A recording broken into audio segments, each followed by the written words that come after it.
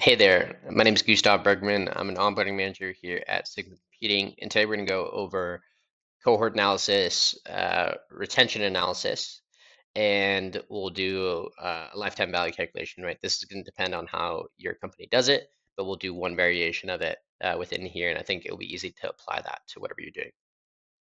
So we're going to start off with the Plug Electronic Hands-on Lab data table. You can find this in your Sigma sample database if you want to follow along with today's kind of quick tutorial. First things first is we actually need to add in our customer key column within here because that doesn't actually already exist. And you got to think about what you need in this data set. We're going to need some kind of way to identify our customer, so customer key or some other way, date of transactions or order dates, and then whatever metrics you want to look at. In this instance, right, we're just going to start off with customer key and our dates. And what we need to figure out, right, is first we need to group by our customer keys to organize this data by customer, and then figure out their minimum transaction date.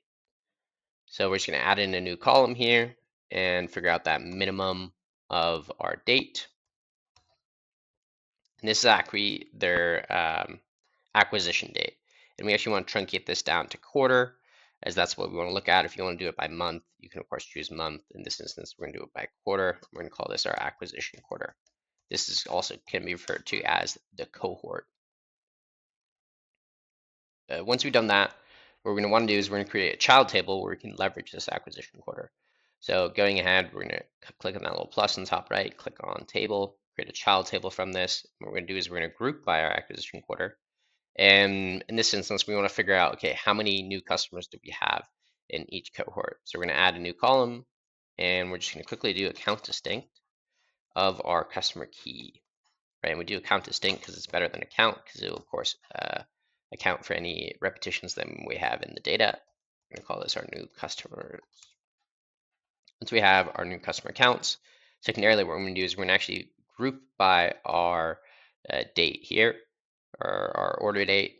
And again, we want to truncate this down to quarter so it matches with what our date truncations are. And we can call this transaction quarter. And again, right, we're going to want to do a count distinct of our customer key to get our returning customers. Go here, we'll go returning customers. Sweet. So now when we hit this little minus sign at the top to reduce the gradient of data we're bringing back, you can clearly see we have that for each cohort, both the new customers and returning customers over time. Now that we've done this, right, we can quickly just add an additional column to get our retention. And this is why group tables are so awesome, is we can really easy do percentage calculations and reference higher level groupings, just dividing our new customers, our returning customers by new customers. Quickly formatting that as a percentage. We have 100% for the first one, which makes sense, right? Because that's the first cohort. And we'll call this retention. At this point, right, you might add in additional columns like cumulative net sales or figuring out like your lifetime value of each cohort by dividing your cumulative net sales by the amount of customers in the new cohort. We're first going to build this retention pivot, and then we'll come back and add in those columns. So I'm going to click on this little plus bar chart in the top right. I'm going to click on pivot table. And what I forgot to add in actually is our difference, right, between these, the time difference between transaction quarter and acquisition quarter. You're going to come and add in one additional calculation, or we're going to do a date diff. We want to do it by quarter. If you want to do it by month, right, you type in month here. And our start date, right, will of course be our acquisition quarter, and then secondarily, our end will be the transaction quarter. Quarters since acquisition. Awesome. And then once we have that, we're going to do our quarter since acquisition on our pivot columns, and then we're going to do acquisition quarter on our pivot rows, right? And now we can drop in that retention within here, and we actually want to get rid of that. Go get rid of the show totals here. So we're going to get that on the right hand side, make it look a little bit cleaner. We're going to get rid of that sum of retention. Awesome. And then once we do this, we can come in and add conditional formatting to get a little color scale added so we get that kind of cleaner look. And that's how you do, right, retention analysis on some sales data that you may have. So now let's also now do cumulative net sales, get that in a pivot, and also lifetime value. So that's pretty easy to do. We're just going to add in some additional columns here. We go add new column and do sum of quantity times price, right, to get our revenue. So I guess it's net revenue. Let's format that here. And then a lot of time, right, you're going to want to look at that as a cumulative sum over time. Great. So right, this is going to add it up quarter over quarter. And then secondarily, right, we also want to add in another column to get kind of our lifetime value. So we're going to actually divide this cumulative sum by our new customers. And this is one way to do it.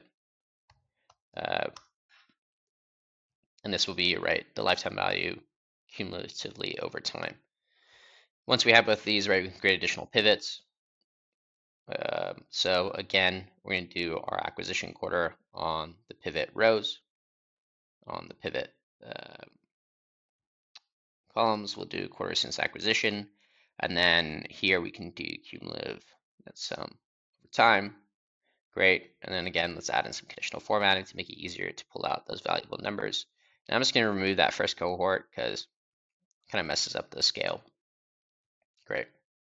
And again, right, we can remove these totals if you want pretty easily by just getting rid of show totals and show totals here as well. Awesome. So this is going to be net sales or cumulative across the various cohorts and by quarter. And then lastly, we can build one more pivot for that LTV if you want. Acquisition quarter rows, since acquisition and pivot column. We'll do LTV and the values.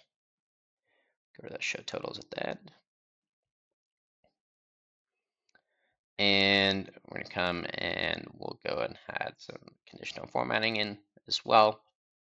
And call this our lifetime value. Sweet. So that's a quick way how to do retention analysis, some cohort analysis with cumulative sales and lifetime value. I hope you found it useful. And yeah, let me know in the comment section if you have any questions.